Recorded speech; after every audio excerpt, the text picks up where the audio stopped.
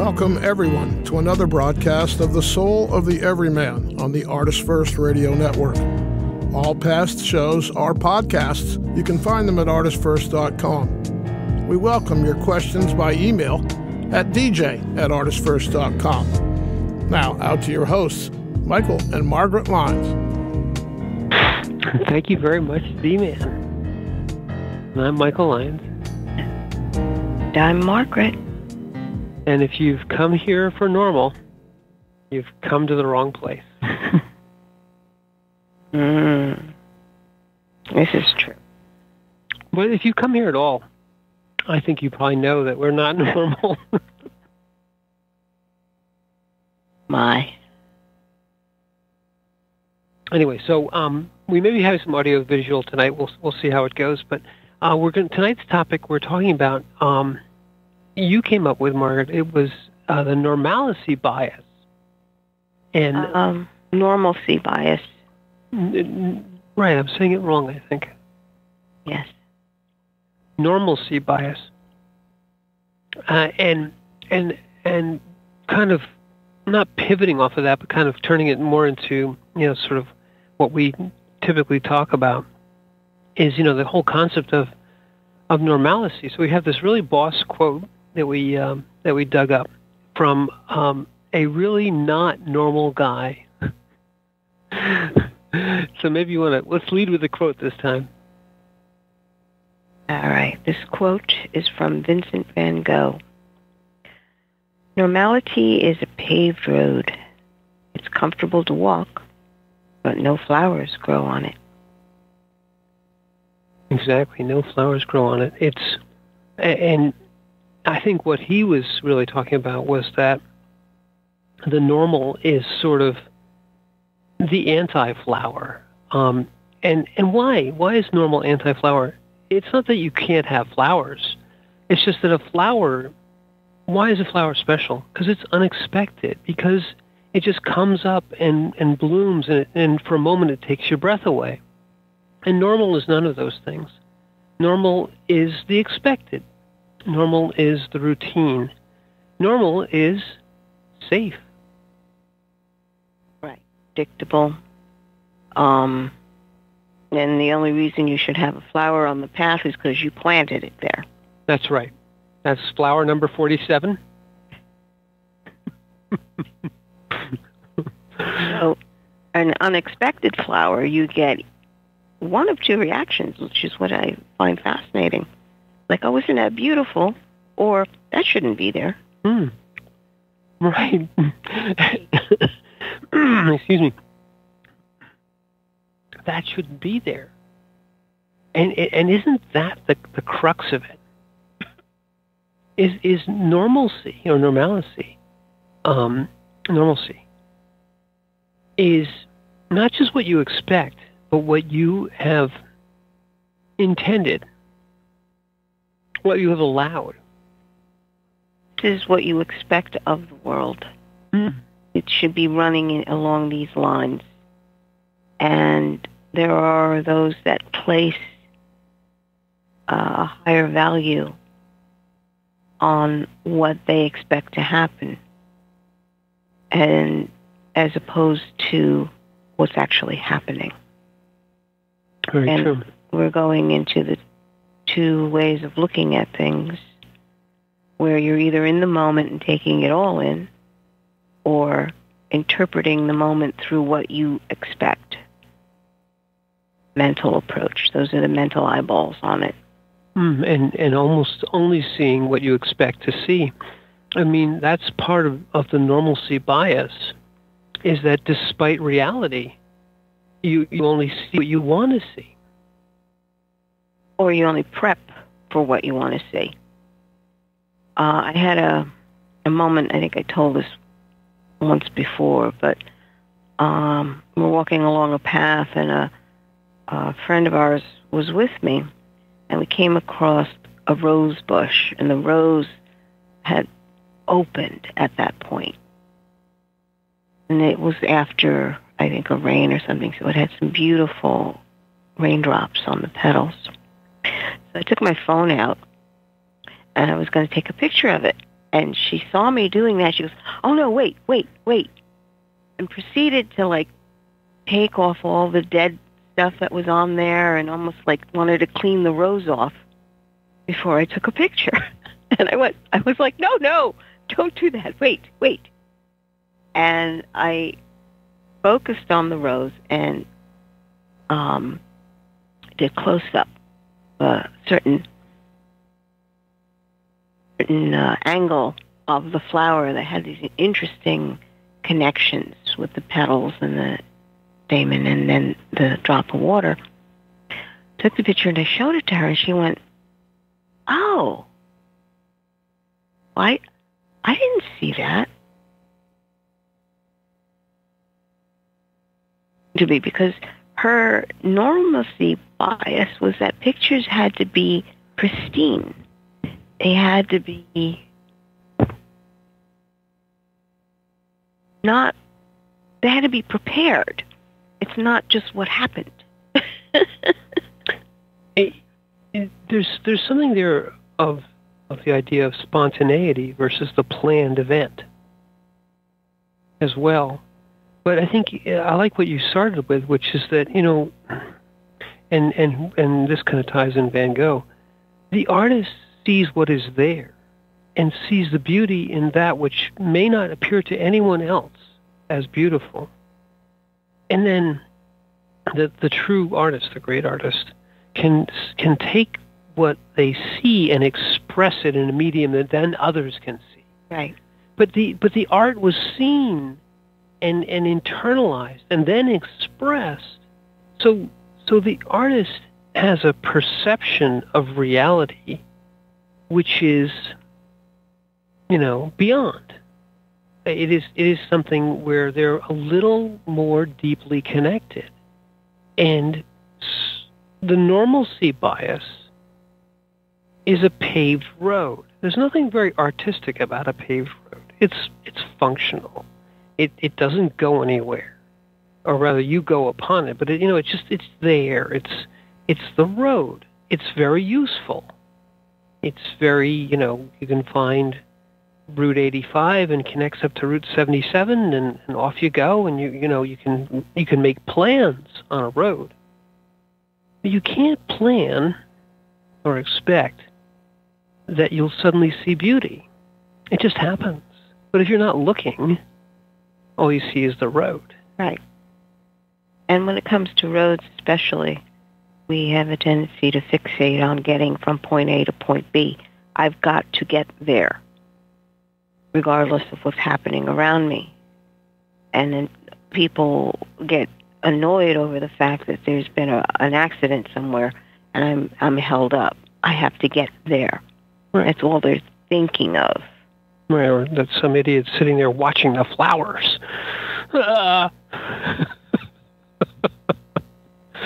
It reminds me of an incident that happened when we were young, and Ian was in a car seat. He was a little guy. And I was trying to get to my parents' house, and there had been some sort of accident, so I had to go by this side road.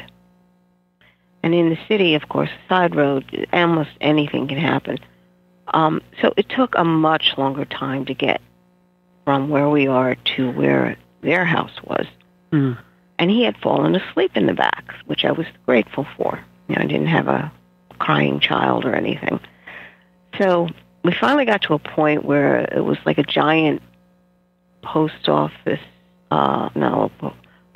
hub was there, and one of the trucks was like stuck on the side, and it was like this was the last straw after a long ride, wanting just to get to the house. And suddenly I hear Ian wake up and say, "Oh, how pretty." Like, pretty? What's pretty? He said,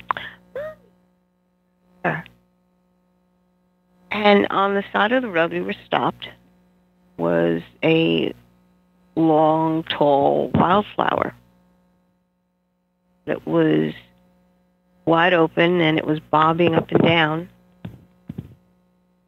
in the breeze by the window, almost like saying, "Hello, how are you?" And I went, "Oh, the things I'm getting annoyed about." It was just amazing.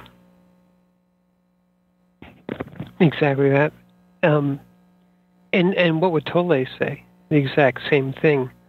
That the moment of now is often overlooked, and one of the times that you really overlook the moment of now is when you're in your normalcy bias, or when you're in a mode of I've got to get there. Right.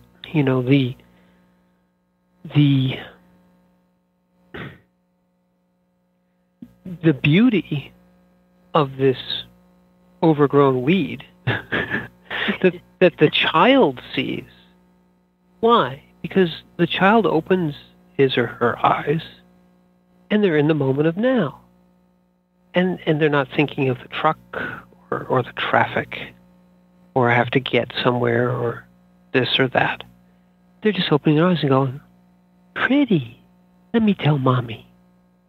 Mm-hmm. And if you follow your own, the overused phrase is the inner child, but if you follow your own moment of now, you follow your own ability to perceive in that moment, because Tully is also right. It's overlooked intentionally almost. You have to, with an act of will, overlook the moment of now. And if you just give yourself half a chance, the moment of now is there. And the paved road is part of the moment of now. Yeah. But so is the flower and the sky above it. And our normalcy bias is really an ego bias. It's as you said, a mental spin. It's what I expect to be there, what I'm allowing to be there, what I want and approve of being there, and then anything that's getting in my ego's way, in the way of the very important things that I've got planned to do this afternoon, becomes something I don't want, and it's unplanned and needs to be expunged from my day, and I need to concentrate on the things I need to get done, and all that normalcy bias is narrowing and narrowing and narrowing your focus, so you don't see the moment of now anymore. You see where you want to be and where you came from and what's going on, tomorrow and all that stuff. It's believing that the plan is more important than the moment. Yeah. And we've all sort of been trained to that, because people want results. We want this result. We want that. And we have to be efficient in our time and can't waste time. And you sit there and you go,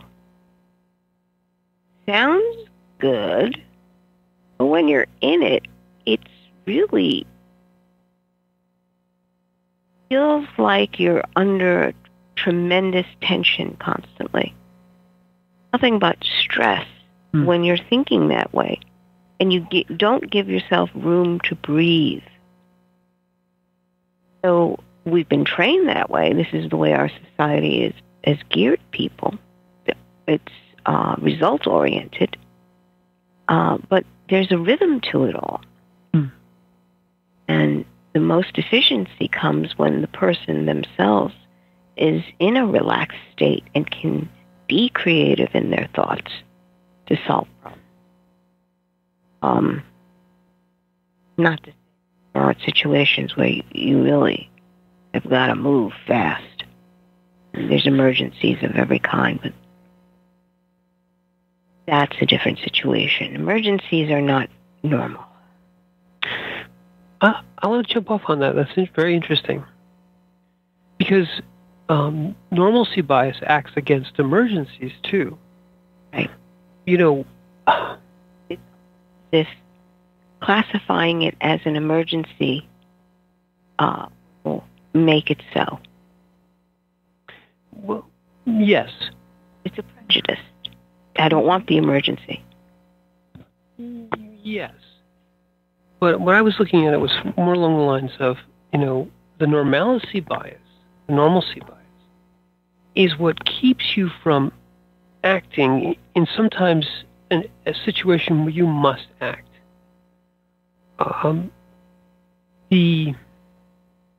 Let's just take in case in point, if something is coming, let's say a forest fire, your normalcy bias is it'll be okay.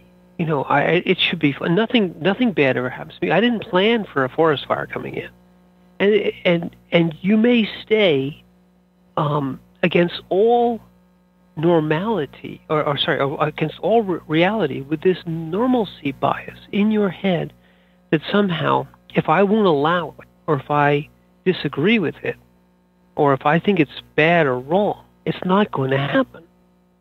It's the same sort of thing which allows people to endure in incredibly difficult situations, because you just say, well, it'll get better. And then maybe in some cases that's true, but there are times, as you just said, where your normalcy bias will get you injured or killed because you just can't accept, your ego can't accept that it's time to move. It's time to accept the reality that this is a situation which requires nothing normal. And what do people do if you're, first responders, people that run towards danger rather than away from it, train for so that the non-normal becomes more normal for them. They say that in this situation, I know what to do. And the normalcy bias is, in this situation I know what to do, and I'm going to deny all other situations because I don't know what to do about them. So I'm just going to stay here because I feel more comfortable here. I know what to do in the normal situation. I wake up, I have my coffee, I get in, I watch TV, and I don't care about the raging forest fire. That's 10 feet away from my house. Yeah. Just not believing that it could actually happen. Even just denying, it's normalcy bias comes with a great giant river called denial. Yeah. It does. If you're aware of this, I believe that the statistic was 70% of the people will rather choose to believe that it'll be all right, as opposed to looking at it going, okay, what is actually happening? And especially if it's a situation completely out of any experience they've ever had. They can't believe something could be that bad. And that's part of the normalcy bias, that, everything that you've experienced now is what you're going to experience for the rest of your life. It's never going to get any worse. I just remember after dealing with Christopher, and this was after his funeral, it was very difficult going through that whole process and the whole procedure. I had someone come up to me and say, well, Margaret, nothing worse than this will ever happen to you. You've hit the worst thing. I looked at her and said, who said that what I just went through isn't preparatory for something else? She looked at me and she said, you can't think that way. Like, that's reality. I could never have expected what happened to us with Christopher years ago, before he had gotten sick, that could be an experience. And I certainly could not have projected the depths of the experiences that we had. But to sit back and say, oh, well, this is the worst I'll ever experience, is like you're going right back to that idea, that normalcy bias of, oh, well, okay, this will be just the worst thing that will ever happen to me. No, who said? And again, I will turn that around and say, well, who said the greatest thing that could possibly be will happen to me? I have to accept both ends of the spectrum, because that's the other thing that people do is their normalcy bias is always, the worst thing is always going to happen. But if you have any awareness whatsoever, the possibility is on both ends. And that's what gets you through. It's like you don't know what's going to happen. There's so much to unpack there, but you're incredibly right. What we went through with Christopher, and any similar experience in anyone's life, where you have what you consider normal completely and utterly abrogated, and you are at sea. Devastated. You don't even know how to take the next breath or step. So there's this normalcy bias. When you have it shattered by an event, there's denial.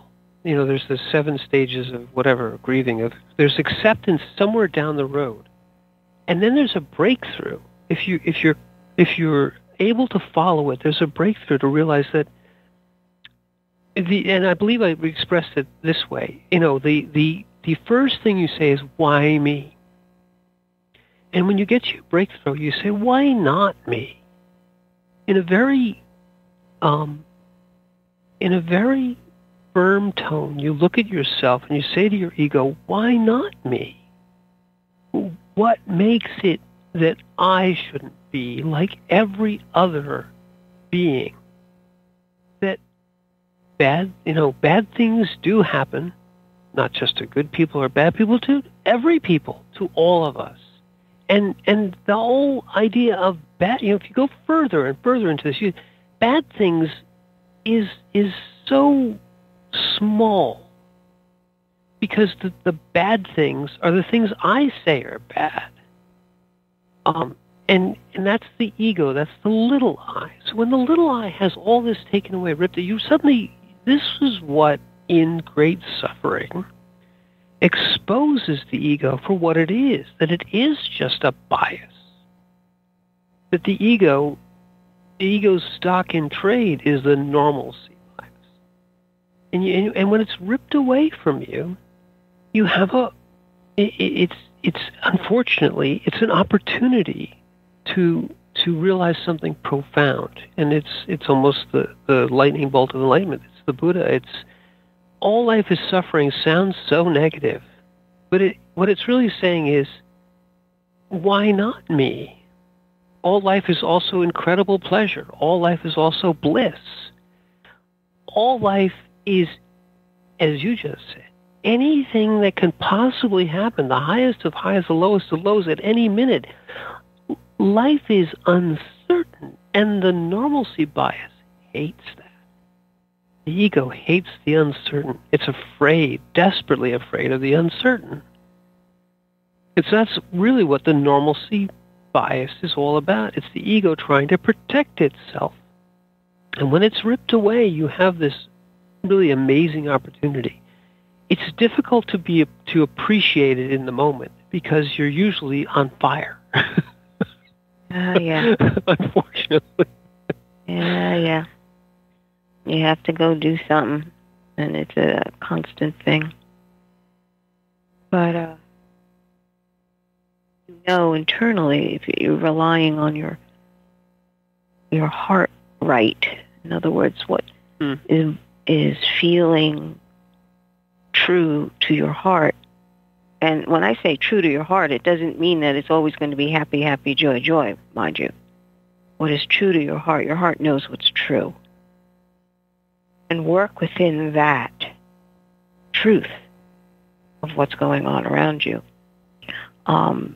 You are capable of being able to stand on your own 2 feet with God's grace flowing through your heart. It's the only way you can stand. Otherwise, you collapse to this heap, or you burn up in just a pile of ashes on the floor. If you've identified yourself with your ego, the ego is extremely weak. Once the normalcy bias is taken away, the ego collapses. True. Once the normalcy bias is taken away, which is the field in which the ego operates, so it tells you what's within that, the boundaries of that field, and what's outside the boundaries of that field. So once that is taken away, all the boundaries are taken away, the ego goes into shock. It's so far outside its experience that it literally just goes flatline for a period of time because it's an overwhelm. And that's when the truth of who you are actually steps in. It's like, oh, finally, this part of me has stopped talking. And what stops talking is the normalcy bias, or something that drives the normalcy bias. Because the ego is constantly talking about what it believes is about to happen, or what it believes about the other, or what it believes about itself. I'm always right, they're always wrong. These are the good things, those are the bad things. Tomorrow's going to be this, and yesterday's going to be that, and da-da-da-da. This is our plan. I'm writing it down. This is what's going to happen. That's right, and if anyone gets in our way, we will be very, very annoyed about it. Mm-hmm.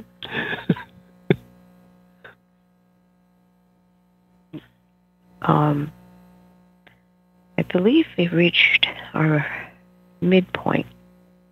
And that's a normal thing to do. Let's take a normal break, and we'll come back on the other side and we'll talk a little bit more about Crazy Vincent.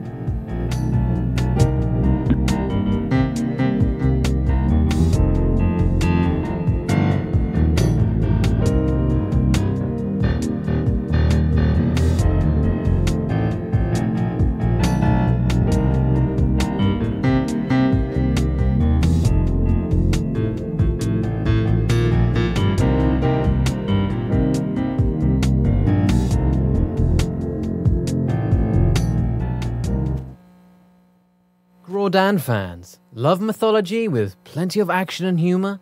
Destroyer's Blood is for you. The new fantasy novel by award-winning author Michael Lynes is book 1 of the adventures of Dev Kalian, the Blood series. Follow Dev and his magic sword Betrayer as they are suddenly attacked and forced to return to Olympus to fight in a war they want no part in. The world of men and gods is about to be destroyed by Zeus's ancient foe, and only Dev and Trey can stop him. The conflict never stops, and the amazing twist will have you on the edge of your seat. Act now while the ebook is on sale for only 99 cents. Destroyer's Blood is available on Amazon.com, Barnes & Noble, iTunes, Kobo, and fine e-tailers everywhere. And while you're there, get the free prequel, It's in the Blood, available for a limited time. The Fat Man Gets Out of Bed is the latest book from Michael Lynes, the award-winning author of There is a Reaper. Featuring 13 original stories, this wide-ranging collection has everything. Forbidden love, gods versus demigods, weird invading aliens, sexy seductive artificial intelligence, and unusual passion between the living and the dead. All set amidst fantastic worlds of pain and loss and boundless joy. From the sublime to the macabre to the bittersweet, The Fat Man Gets Out of Bed will leave you breathless with laughter, brimming with tears, trembling with suspense. Available now on Amazon.com, Google Play, iTunes, Kobo, and fine e-tailers everywhere. Moonstones and murder. Real murderers need a heart of stone. Meet Maggie and Mike Heartstone, parents of twin boys, entrepreneurs, and now empty nesters. Mike is retired, not by choice, from his position as chief of police in the picturesque resort town of Hamilton. And now his wife Maggie and her shop, the Cozy Crystal, are their only source of income. When a mysterious killing interrupts Hamilton's famous Springfield Park rock show, the townsfolk, the Cozy Crystal, and their lives are rocked to the core. Can Mike and Maggie figure out who is behind the murderous deeds before the town comes crashing down around them? A touch of romance, a little mayhem, and a whole lot of suspense, along with plenty of comedy and thrills galore. Get your crystal magnifying glass out. It's time for some moonstones and murder. Available on Amazon, Apple, Kobo, and other fine e-tailers in ebook and paperback. Out soon on Audible. Get your copy today. The wait is over. First Blood, Book 2 of the Blood series is out. Your favorite bad boy thief Dev is back, and the beautiful and deadly Trey is right there with him. She is sharp, sexy, and full of surprises. Their adventures continue as a new power arises to threaten the world. The heart of creation is under attack, and time is definitely not on their side as they battle against their enemies' undead hordes. Can they unlock the hidden power that can defeat him, or will his forces draw first blood? Get all 3 installments in the series. Book 0, It's in the Blood. Book 1, Destroyer's Blood, and the new release, Book 2, First Blood, today. Available in ebook and paperback format on Amazon, Kobo, Apple, and most other fine e-tailers. There is a Reaper is the story of 5-year-old Christopher Aaron and his life-changing struggle with leukemia. Winner of both the Indie Brag Medallion as well as the reader's favorite silver medal for memoir, There is a Reaper has more than 100 Amazon book reviews and a 5-star rating.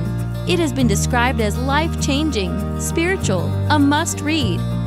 Just released on Audible and iTunes, this memoir is also available in paperback and on Amazon Kindle for only 99 cents.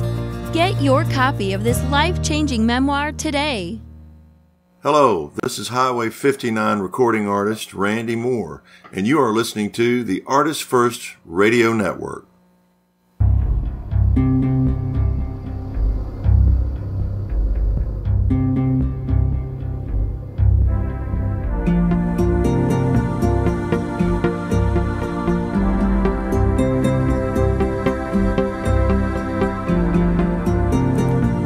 Thanks for joining us on The Soul of the Everyman on ArtistFirst Radio. Back to your hosts, Michael and Margaret Lyons. Thank you very much, Stephen. Welcome to the second half of the show of the Everyman, the Soul of the Everyman, because and the second half is always the better half. Right. Wouldn't you say? Yes, I would. I would too. So tonight we're talking about normally the second half is the better half, but tonight will be different. Tonight we're talking about normalcy and the normalcy bias, and I think the key takeaway so far is that normalcy also flies in the face of something which is incredibly important, which is reality. Reality is unfortunately not normal. Reality doesn't even have a normal in the truest sense of the word. Human beings, and by that I mean generally our egos, crave normal. We want to know, the ego wants to know what's going to happen next. It has, as Margaret just said earlier, a plan. And it's constantly talking about its plan and what's going on and how it's, it's good or it's bad or it's going to make us late or we're going to have to pay more money or I don't like when this happens and they only had pistachio and da-da-da-da-da. It just will not leave you alone. You should have been taller. You should have been shorter. If only your mother loved you. I mean, just constantly thinks. It wants this drone and it wants everything to be within its control. Normalcy to the ego is about control. And if you think about it, in terms of trying to take stock of what your own normalcy bias is, where are the walls of your field of normal? So is the response to something, a certain word, and suddenly it's a trigger, you realize that was a wall emotionally for whatever it may be, whether it was childhood or work or relationships. It's really interesting when you begin to look at it in terms of what is my normal? What is it that I do that pretty much keeps me within this box that was created in my ego for what is considered normal? This is my normal box. I love that. And I think that the normal box is both created by the ego and handed to you as well. Your culture hands you a normal box that you're supposed to fit into. Here's the normal box. Now don't kind of, you get yourself in there and don't stick out. Because what do? We ostracize those who stick out. We mock those who stick out. We make them feel as though there's something wrong with you, something terribly, terribly wrong with you, because you're not normal. And Van Gogh didn't fit in the normal box. But I don't think any good artists do. Artists see things very differently, and they have to live their way, and occasionally make contact with the outside world. Yeah, occasionally, and when they do make contact with the outside world, it's only to be in the briefest of ways in contact with it. Okay. Yeah, and when things happen in terms of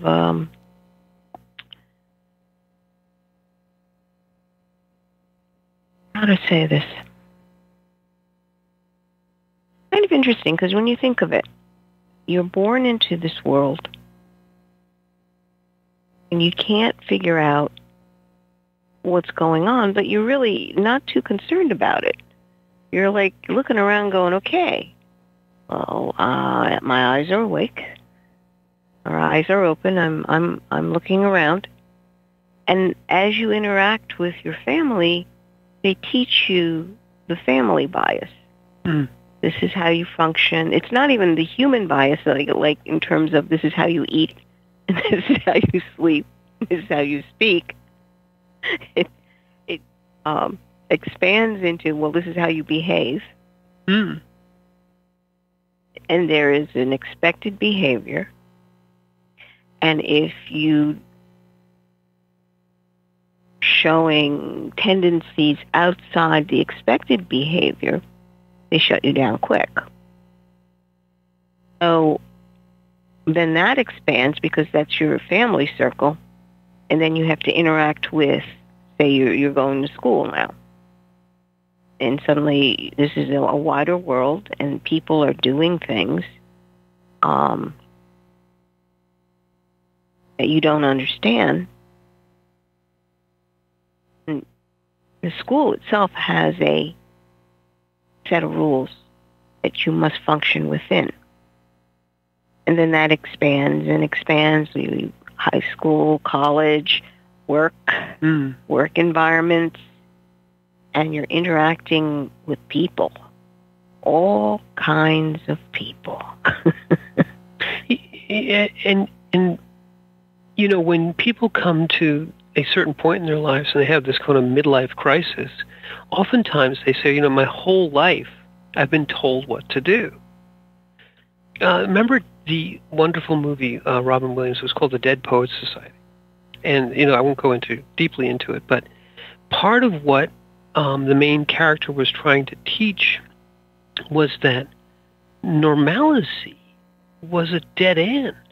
The normalcy bias grinds the spice and the taste and the feel out of life.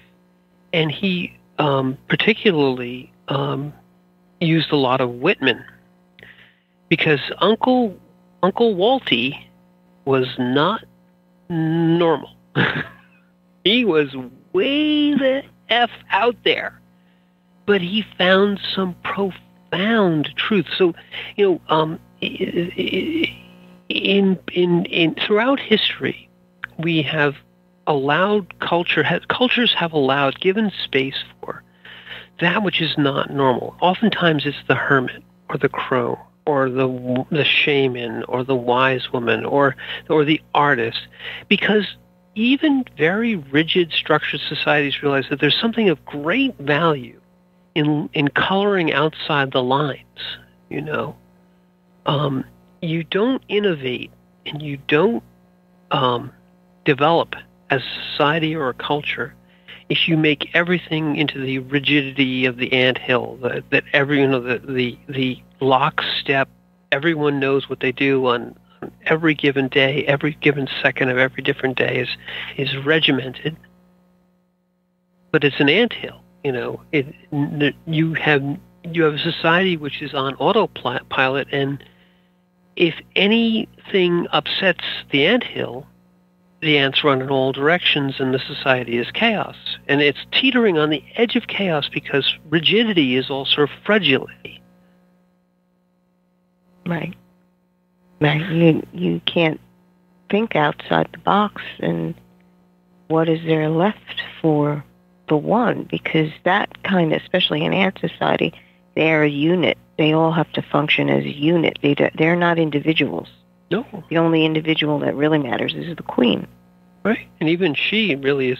But I mean, the normalcy bias is incredibly, like we were just saying a few minutes ago, the ego pretends it's incredibly strong, but it's incredibly fragile and weak. And the tiniest little thing, getting cut off in traffic or being late for an appointment sends the ego into a flying tizzy. Mm-hmm. Because the normalcy bias is trying to balance on the razor's edge of an invisible knife, and on either side is chaos, which you don't know how to deal with.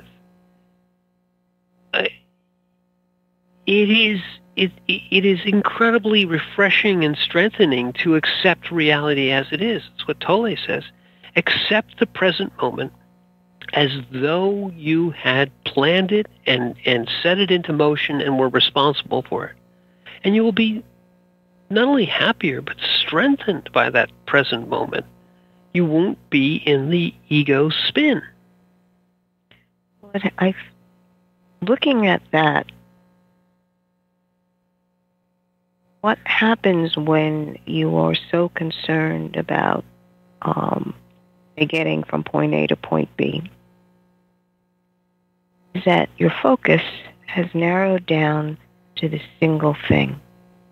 You've forgotten who you are in that moment. The only thing that matters is I got to get there. And your humanity is lost in that moment. Yeah. The idea of being human is to understand that you weren't meant to be this single point thing. It's like with the ants, they're given a task, they have to bring the food back to the anthill, and that's what they do. They try or they die trying. But that's not what a human is. No. And to understand that kind of narrow viewpoint with your soul. Soul is the one that interacts with the outside world and shows you many things, whether it's beauty, whether it's ugliness, what is unfolding around you. And your reaction is got to be more than, well, I got to get there. You've lost a big aspect of who you actually are. And is that what you want? Because we've been trained to always be result-oriented. I've got to get there. I've got to do this. I've got to get this task done. Why? Because you're checking the box off? What you really want to be. people will argue, oh, well, I've considered it all, and this is the best line of action that needs to be done. You sit there and you go, but circumstances change. And you reconsidering it 3 times with the exact same facts that you had before is useless, inefficient even. That's the word the ego hates, the inefficient word. But I want to go back because what you said reminded me so viscerally of the Tower of Babel, right? Because turning human beings into bricks, it means making them interchangeable, making them less than human, making them normal, you know. Well, see, let's go back a little bit. In the Bible, human beings are likened to living stone. Mm-hmm. And stone, they were supposed to build, whenever they're building anything, it's from rough stone. Bricks were a way of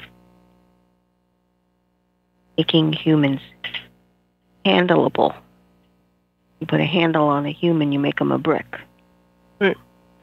A brick, to build with bricks was to build with that which was interchangeable, which was uniform. But the analogy was that as you said, people, a living stone, individuals, beings, are completely not interchangeable. They are of the world yet not in the world. They are also, they're in the world not of the world, and they are also, the reality of the stone has a presence. It has a life to it. A brick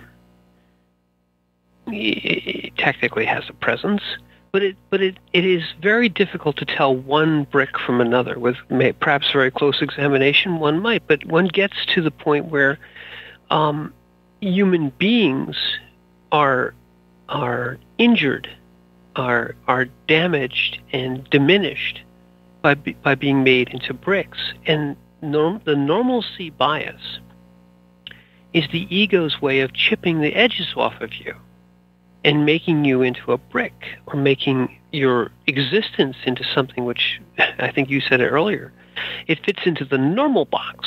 Okay, mm-hmm. We're all normal. Don't get outside the normal box, or you're going to be abnormal. You know, the normal box is, it's fine. But if you really try to fit everything in your life in the normal box, you're going to be cutting a lot of life off. A lot of you off, a lot of everyone else around you off to get in the box. Well, you have to see that. And this is what I mean by perspective or sight.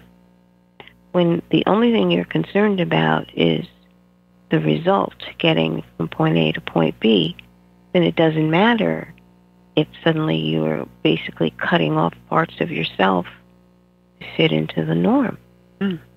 Which is, people do that. They want to fit in. So they'll deny certain aspects of themselves.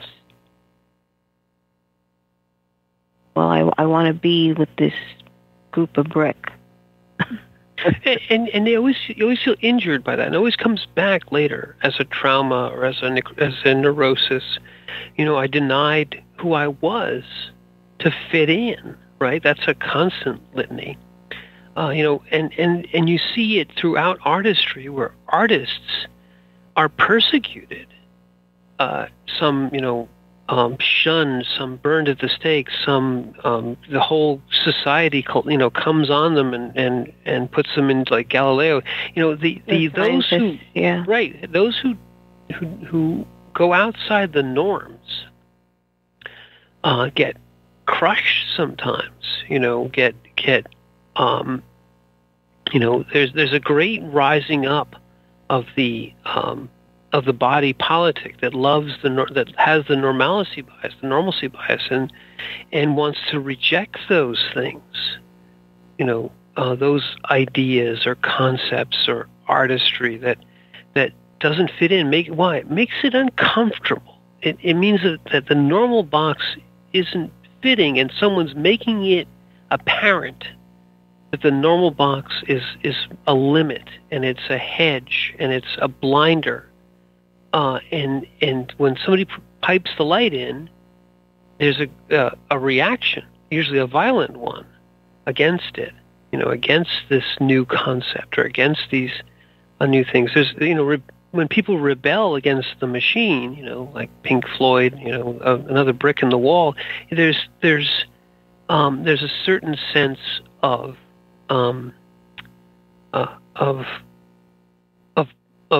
bias, the normalcy bias against those people. They're trying to wreck everything. They're trying to they're doing things which are unnatural, they should be jailed, they should be this, these people are made into pariah. And that's part of the normalcy bias too. It defends itself. It lashes out against anything which kind of contradicts. What did Tolle say? If you get angry, if your pain body or your anger comes up when somebody contradicts you, stop for a minute, because that's exposing your own normalcy bias. Your own internal ego is being wounded by someone telling you, you're wrong. What do you mean I'm wrong? Oh, that's, even the most great spiritual teachers, you contradict them, they get all bent out of shape. You know that they're not quite there yet. So normalcy is normal for whom, is my question. Mm. Someone has come up with a normal, but if you think of it in terms of yourself, you actually set up what's normal for you, whether you believe it or not. You adapt according to what you've been shown or taught or what's been required of you, but you can actually choose your own norm. I think that's healthier, frankly. Well, this is what I mean. It's not a default position. You have to be conscious of what it is that you're choosing, not just, well, we always did it this way, or this, group of people, we've always been with them, so this is the way they said it always had to be. And to be able to take stock of that and say, wait a minute, normal for whom? And that's when you begin to realize that groups that have always done things a certain way, there is so much room for abuse by those that are in charge. Yeah, I can say that just for the Asian culture, there is a very strong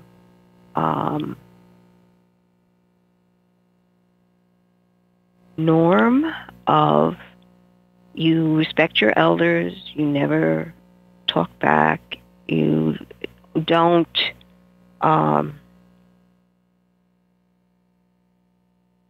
you basically listen to everything they say and whatever rules they set down, because this is what we've done for the longest time and this is what's worked for us, and it's generational work that's worked for us all this time. And what I found fascinating was a lot of that is imposed without taking into account the fact that you are in a different environment now. Not to say that you begin to disrespect your parents. Let them see that there is more than what has been set up for you in a society that was agrarian, let's say, and suddenly you're in the modern, quote-unquote, modern world where things are a lot easier. So it makes for a caste system. Well, I mean, all those things are normalcy bias in cultures. Excuse me, normalcy bias in cultures has been a source of great distress over many, many generations. But I liked what you just said, the whole idea of normal for me excuse me, is a very courageous thing. But one thing we have to say is normal for this show is we're going to have to come to an end right now. So it's the normal time to end, and I'm Michael Lyons in the non-normal way. Margaret, and thank you for listening.